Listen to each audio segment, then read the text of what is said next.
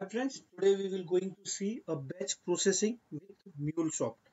So basically, what is a batch processing? Okay, so we will going to see in a demo, and also we will see like how we can use the message Enricher in the batch processing. Right? File new Mule project. I will say batch process app.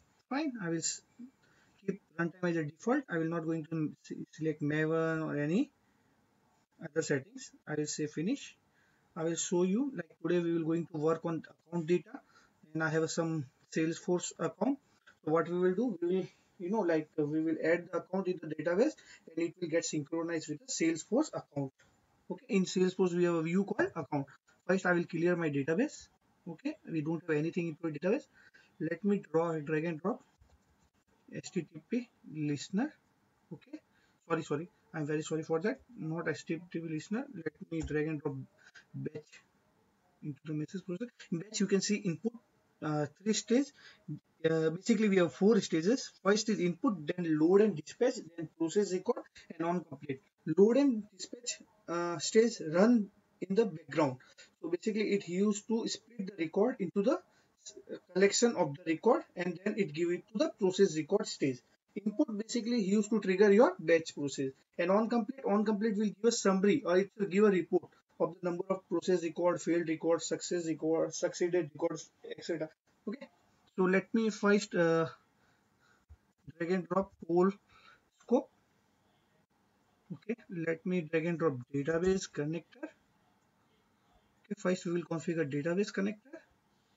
Let me configure it. I will click on this add button under connector configuration. 1 minute. First thing we will add the dependency for the database connector. So I will go to build path. I will say configure build path. I will say add external jar. I will look for SQL JDBC jar file. This is one. So this is used to connect the database. Okay. Now I will go to connector configuration.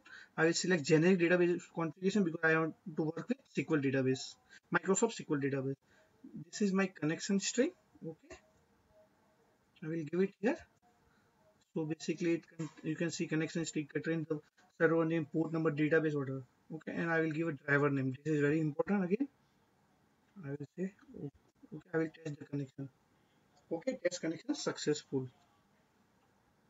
Okay, let me say okay. I will say okay. Other thing, now I have to select the operation. I will say select. I want to write a query, I will write afterward. First, I will do the configuration for poll. For poll, we have a various frequency scheduler and cron schedule. We will use a frequency schedule. By default, I will keep 10,000 millisecond. It means 10 seconds. I will enable the watermark. So, like we have to pick the uniquely added record into the database. Okay. So, I have to give some variable name. I will say max account ID. Default value, I will say 0. Select expression. So, we have a like id here. Okay, so we want to use that id, so I will say payload dot id. Fine. And what should be the object store? Sorry, I am very wrong. Yeah, I am right. We also have to use the selector. I will select max. So we have to pick the maximum value from the database, like maximum. See, if we get a 4 or 5 record, okay, and we have to choose the maximum id from that record, so we can store that into the max account id. Okay, and you will come to know why we are storing into max account id. I will show you.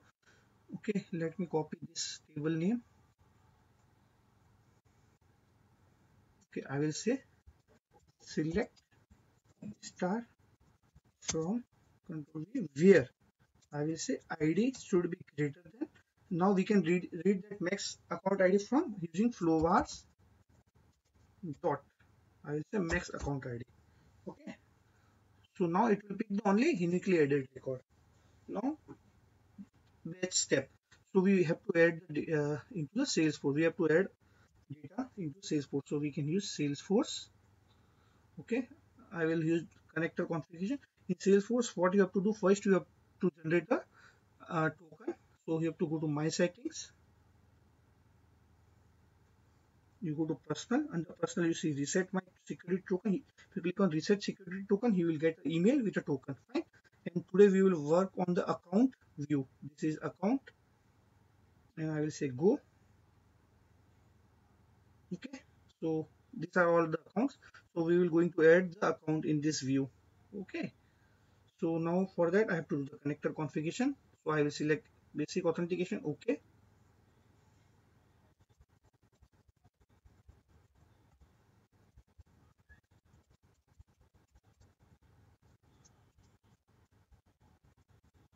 so I want to give a security token. For me, security token has been already generated.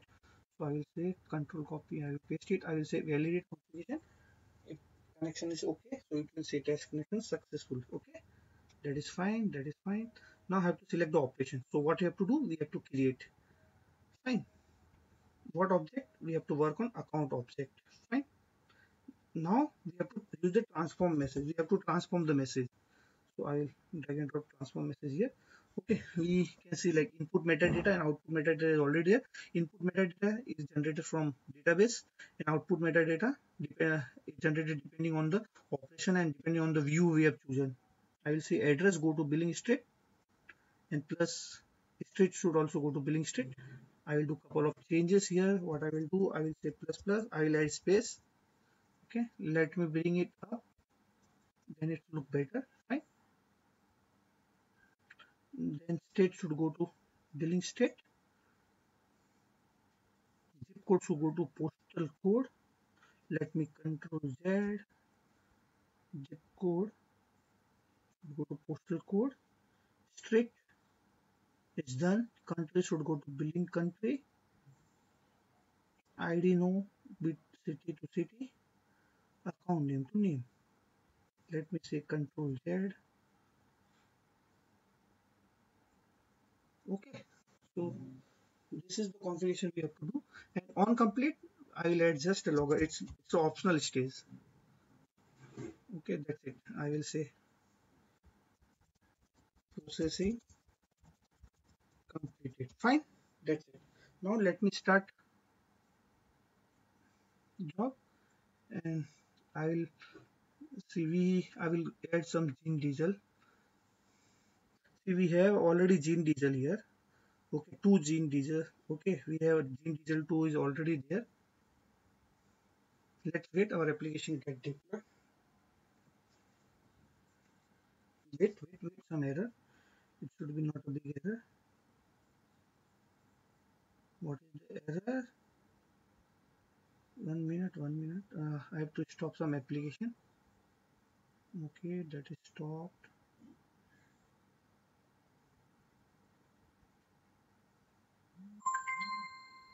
Just a minute. I have to check it. This is all fine. Salesforce, I need to check it if everything is fine. It is fine. Let me stop again. Batch process, everything is fine. Tool, everything is fine. Database is fine. Let me start the application again.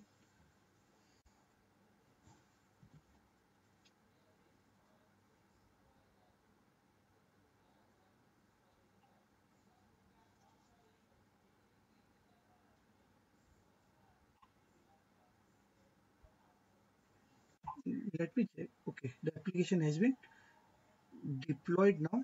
Okay, so let's wait. Okay, processing complete. Let me check the logger. So zero record has been processed. Let me add some record because there is a no record available. I will insert one. F5.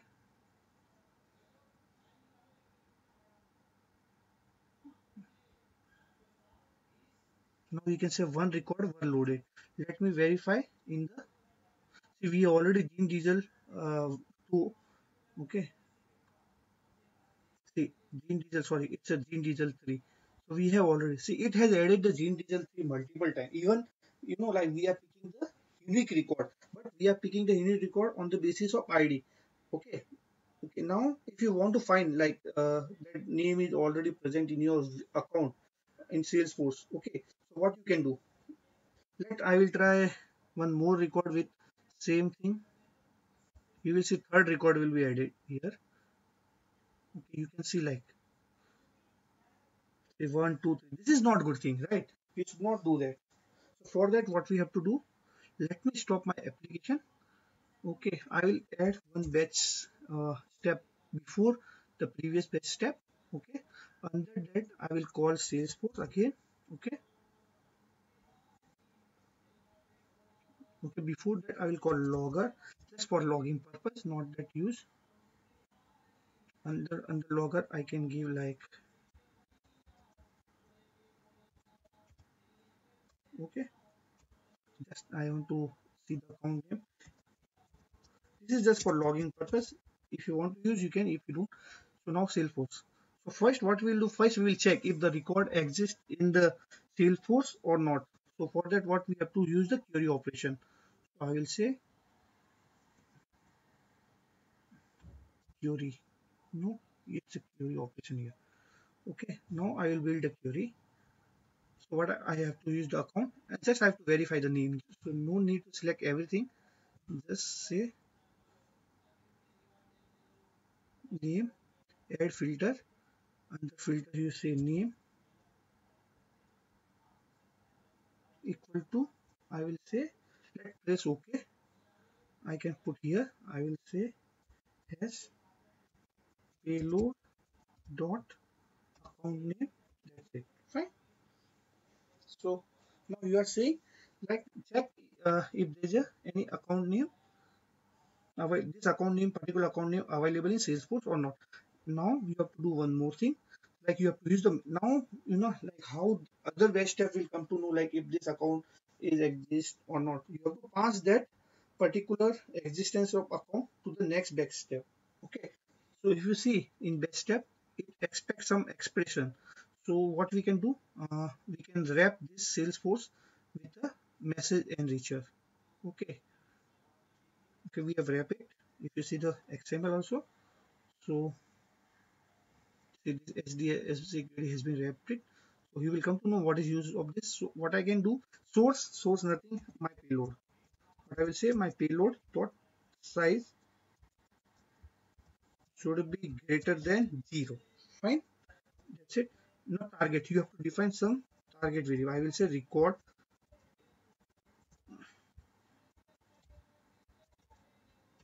exist. Fine.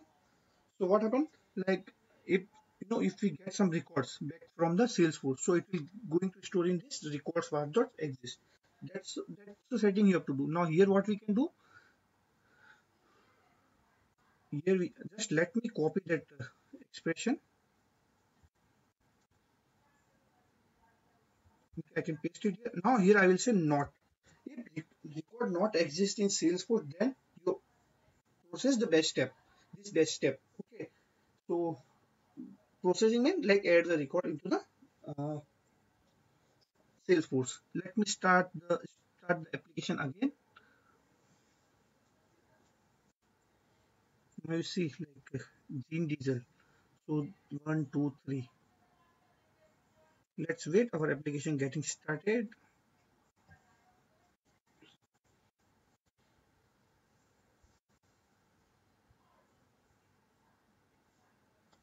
Okay, the application has been started. Wait, see if there's any record there. We have, let me check if try to add any Gene Diesel again. No, 1 2 3. Even I will try to add more Gene Diesel here. Fi. Okay. If okay, okay, it has not added.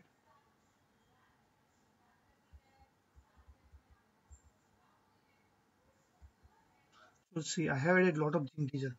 Let me see. No, here there is a no. So now what I will do, I will try to add some other name. We have Mark Carter here. So let me add something other. I want to add more records. See if it's successful. Okay, I will say Michael Jackson. Okay, F5. Now let me verify if I can receive Michael Jackson.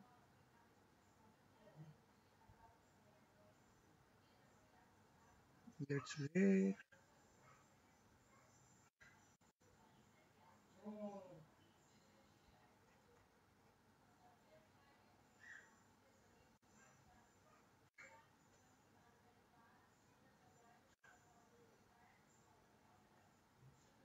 Okay, there's some mistake in expression. This should not be here. Okay, sorry.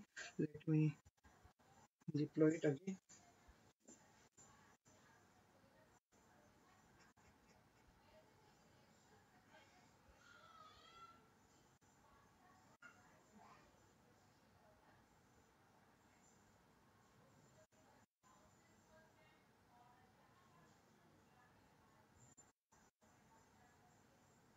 Let me add some more record.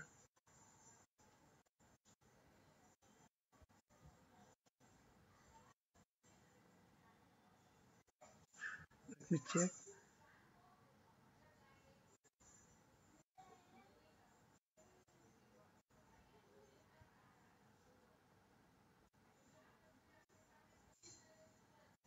Some issue. Let me check. It's not records var. I'm sorry for that. Some mistakes are there, some typo. So let me do one thing. It's not records var, it's a record var. Let me change it here also. Okay, let me stop and deploy the application again. Uh, let me deploy.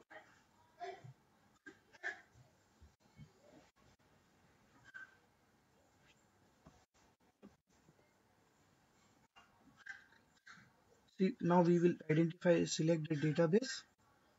Okay, we have three Michael Jackson, right? It should add single. Let's run the application.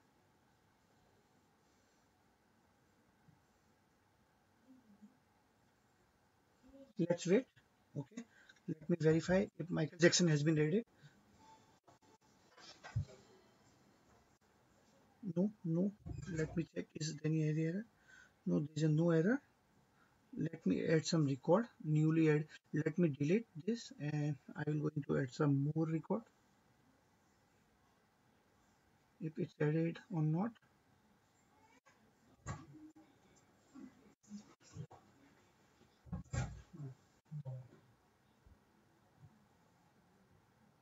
No. Let me delete everything. Okay. F5. If it is added now or not. Not yet. Let me refresh.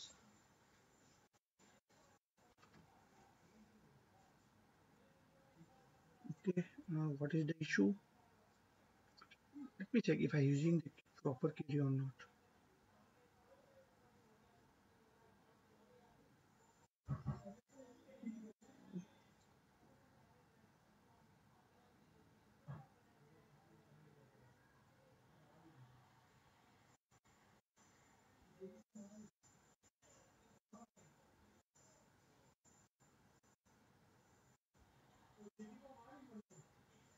See, the Michael Jackson has been added now. It's taking some time, like for synchronization and all those things. So I will try to add some more Michael Jackson into the account. Okay, let me check. No, it will not add the new.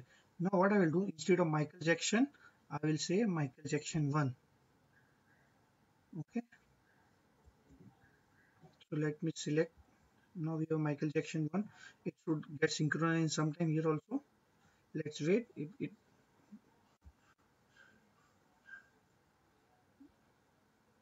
see, Michael Jackson 1 has been also. It is taking some time to refresh. Like it is not getting refresh from here. I have to refresh the URL. Okay. So now I will try to again add Michael Jackson 1. Okay. Now it should not get synchronized. See, no record. Now let me go to J. Some existing record. I will go to J.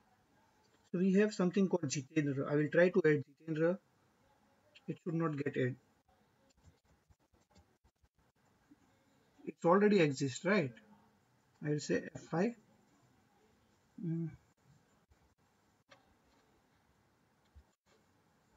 Let me go to Jitendra. See, Jitendra is already exists. It will not going to add the Jitendra again. Now what I will do, instead of Jitendra, I will add Jitendra Bapna in a database.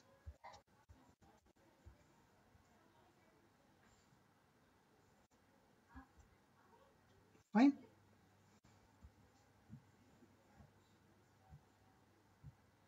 See, you can see Jitendra Bapna is already exists. Okay. So basically, I will going to explain the flow once again. So we have a database, okay, and we have a pool. Under the pool, we have used the watermark. Okay, in watermark, we are storing the max account ID into the into the variable called max account ID. Okay, so we have given the expression, we have select the selector here in database, like we are select the star from Salesforce where ID should be greater than like the max account ID we have stored during the watermark. So we can read that value through flowvars.max account ID. Okay, this is just logger, not issue. And apart from this, we have used the Salesforce to read the particular account. Okay, and after that, if that account exists, so we are using the target variable called recordvars.exist to store that output from the Salesforce. Here in second batch step, we are checking if there is a no record exists, not a recordvars.exist, then you process that particular batch step. So in that batch step, we are transforming the message, transforming like whatever result we got from database, we are transforming to Salesforce format, and then using Salesforce connector to insert the data into the Salesforce. Okay, and finally this is the log. On complete it will give a summary of record. See, it giving a lot of summary like total process record, total failed record, like that. This is getting from on complete. Okay, so I hope you have enjoyed the video. Thanks for watching video.